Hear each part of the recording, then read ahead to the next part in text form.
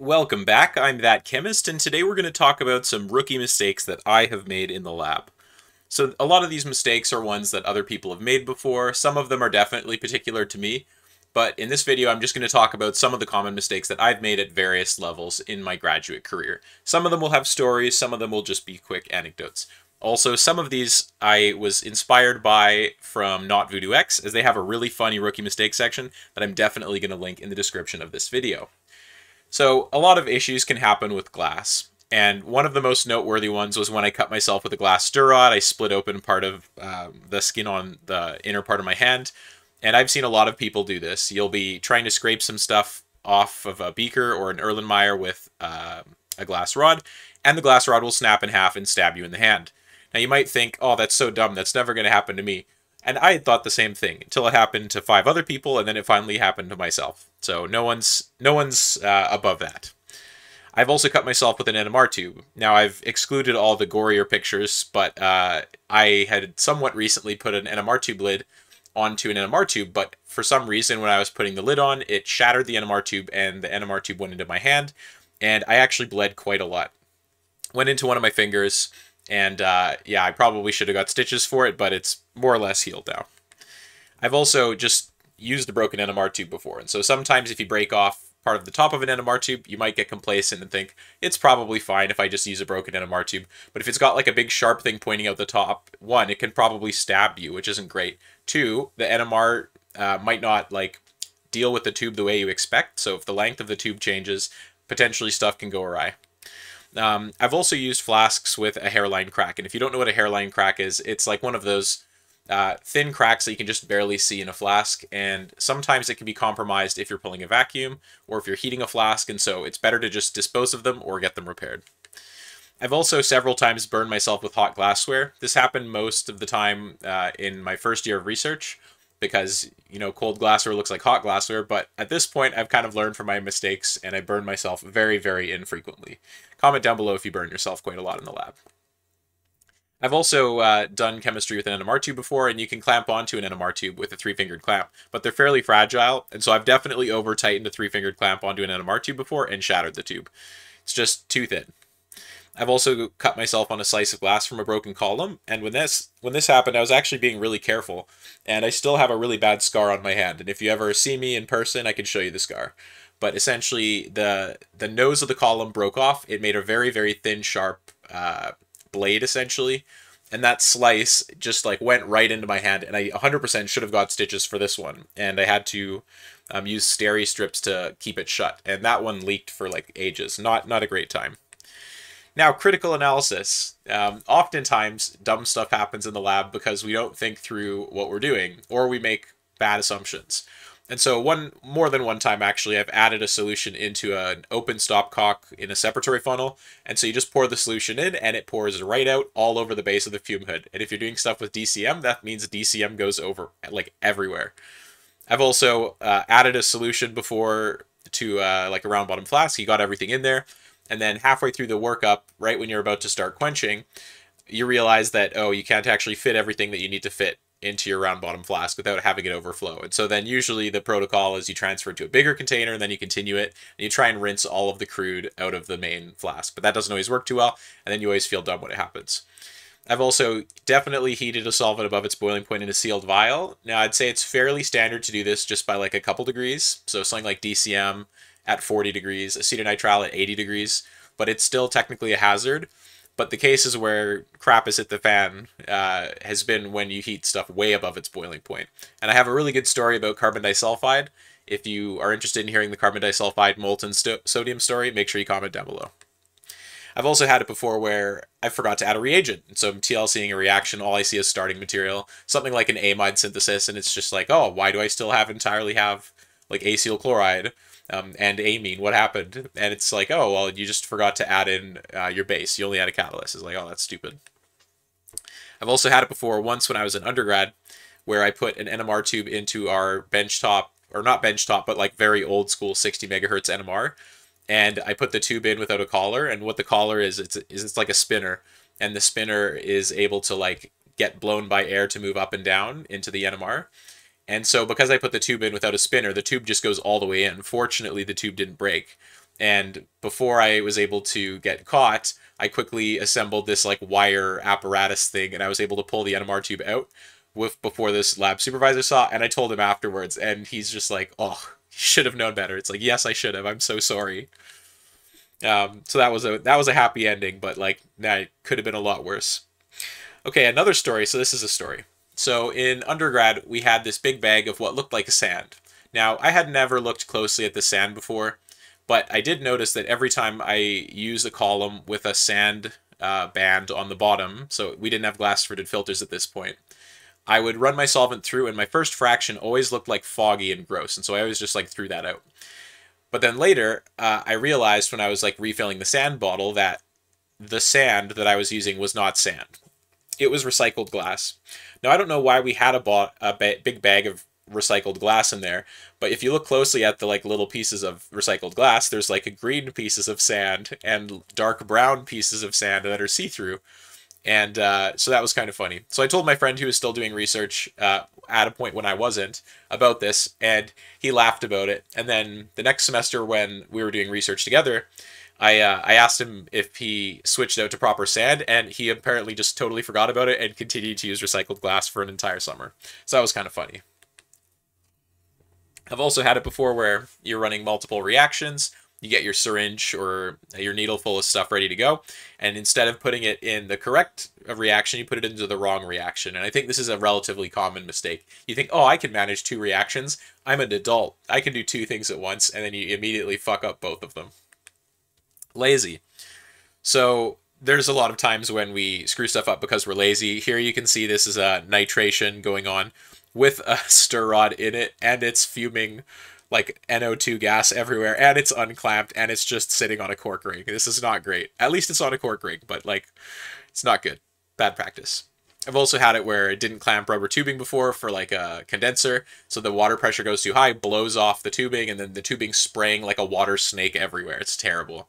I've also had it where I forgot that the density of my organic layer changed, and so you end up discarding your organic layer unintentionally, or you mix it with all of your other aqueous washes because, you know, maybe you do a wash with like potassium carbonate, saturated water or something, and then suddenly DCM becomes top layer. That kind of thing happens for sure. So that's why it's good to always keep your layers separate. Yes, it requires more glassware in the meantime, but it makes it easier if you do screw stuff up. I've also had it before where I added a product solution, so like my product that I just rotovap dissolved in a bit of DCM or acetone, transfer to a 1 gram vial, but because the 1 gram vial is tiny, if I had it on a lab jack or something, just knock it over and spill product everywhere. And then you have to do what we call a benchtop extraction. Now, benchtop extractions are not a technical thing you'll ever see written in papers, but what you do is you get several Kim wipes or some sort of absorbent material, cotton balls. You then get a funnel with a plug in it, and you put all of the Kim wipes or the cotton balls in there, and then you extract from the cotton balls or the Kim wipes with a solvent like acetone or something. And then you concentrate that all down. And usually you're not lucky, and you're going to get a different colored product than you started with, because most bench tops are not that clean. So another really common one is not checking the inventory. You just assume, oh, we don't have what I need, so you order redundant stuff. This happens all the time in every lab, and it's really easy to save money on budget if you just like check ahead of time. If you're not sure if stuff is in the inventory, you can always like make a better inventory system, and I'd say every lab that I've been in that's been like reputable has had a decent inventory system. So another thing that's happened is I've gone to set up a reaction, add in reagent A, B, C, pretty confident I know where D is, find D, empty bottle, or like maybe there isn't enough to finish a reaction. So that can be like really frustrating. So it's always good to assemble your list of reagents that you need before you start a reaction. Make sure you have all of them in the appropriate amounts, then you can get set up. Okay, now let's just go through some dumb ones. Here you can see a picture that we're going to be including in an upcoming paper. You can see this is not an appropriate way to weigh a solid out onto weigh paper. One time I was trying to clean a really nasty dirty flask using like chlorine, and so I'd made some chlorine, just like something like bleach and HCl, and there's some tar that was just not dissolving in anything. But I remember that I had a UV laser with me in the lab. It was just like a cheap eBay UV laser, and so I shined the laser on part of the flask, and it started fizzing. I'm like, ooh, it's working. And so I did that a little bit more and a little bit more, and if you touch on the flask where the laser was touching, it was getting hot, like significantly hotter than you'd expect for a cheap less than 1 milliwatt laser. And so I shine a little bit more, I'm moving it around, bang! Out goes the stopper into a billion pieces. And then I'm like, well, that was really stupid. I'm not ever going to do that again. And so I didn't ever do that again. One time I topped up our base bath by adding in fresh KOH. So just like a bunch, maybe like 100 grams, 200 grams of KOH pellets. We had a really big base bath though. It was 12 liters. It was a very, very wide base bath. And then I topped it up with methanol. And so it was a hot base bath because I just added more base and then fresh methanol. But there must have been some impurity in it. So some organic compound. Because after I added the methanol, it just suddenly went foomph, and a giant blue wall came out from the base bath. I'm like, oh crap. So I quickly put the lid on and put it out, and I just like could feel the top of it, like the heat of the flame in there before it got quenched, got the lid even hot. And so always dissolve your base slowly, you know, do what you oughta, add acid to water, add your base to your water after, get everything dissolved first, and you don't want to get a ton of exotherm. Follow a good established protocol for preparing base baths. And if there's impurities in your base bath, make sure you prepare a fresh one.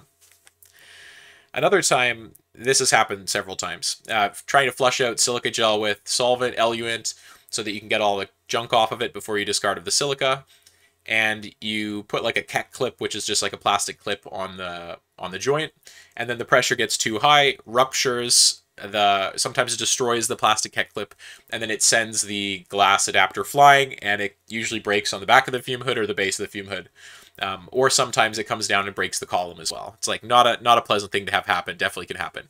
So it's always good to have a pressure relief system in place for purging or flushing a column so that does not happen. A really, really common one is overfilling a waste jug. You can't quite see where the line is. Maybe it's like dark in your fume hood. You add too much and then it overflows. And then you have to pour out the very full waste jug into another waste jug, which isn't convenient. Or you let it evaporate, which isn't great either, because then you're putting off whatever toxic chemicals are in there into the environment.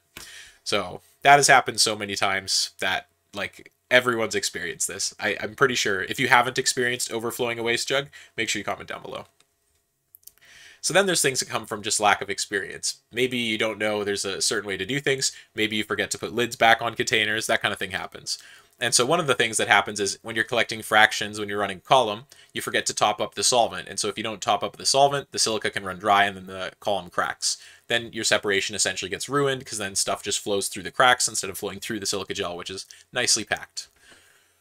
Additionally, if you're collecting fractions in chromatography, sometimes you don't switch out your test tube, then your test tube overflows, then you lose product, and maybe it was right when your product started coming off, and that's just not a pleasant experience. So it's always good if someone's easily distracted when they're running a column, don't distract them. Talk to them about the interesting thing after, otherwise they're going to be a little bit pissed off that like you interrupted them and then they dinked up their column. Another thing that a lot of us will have experienced is you still have the stopper in your SEP funnel, you try and drain it, and then suddenly the liquid flow like just doesn't work. And so maybe if you're like letting it flow while you're doing this, you'll try and unstopper it, but then when you unstopper it, all of it flushes down at once because the flow rate is really high. So always close your stopcock before modifying the stopper.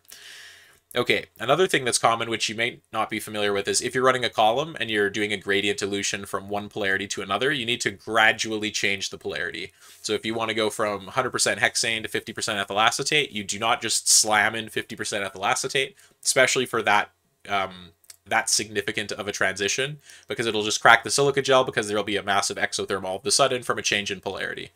And so that's quite common. It's even worse with like pentane, but hexane definitely happens. Now, when I started doing undergrad research, we were tasked with cleaning out this fume hood, which is just full of people's old reaction vials, tons of junk, and we were taught about mole sieves that day. Oh, mole sieves, those are the little things in the vials. You can just put all the mole sieves in the mole sieve waste. Okay, so we did that. So we dumped out like hundreds of vials, and we definitely threw out at least 20 rectangular mole sieves, which were white. We're like, oh, that's neat. They have different colors of mole sieves. I didn't know that. And a couple of years later, someone was telling me about flea bars. And I'm like, oh, what's a flea bar? I've never heard of a flea bar before. They're like, oh, it's so you can run reactions in vials. You know, it's nice and small, or you can run it in a Schlenk flask. So it's like, oh, cool. And so they show me what a flea bar looks like. And I immediately realize 2 years earlier, I had definitely thrown out like 20 flea bars with my friend when we were cleaning stuff. So that's not great. Additionally, one time I made 10 grams of tosyl azide thinking, oh, it's just like a chemical. You know, I'm going to do several reactions with this. This is fine. This is like an okay thing to do. But I didn't realize quite how dangerous tosyl azide was at this point in time. If you look on my old channel, I actually have a video of me quenching the remainder of this 10 grams of tosyl azide. It's kind of a long video, not too interesting, but that's there if you want to see it.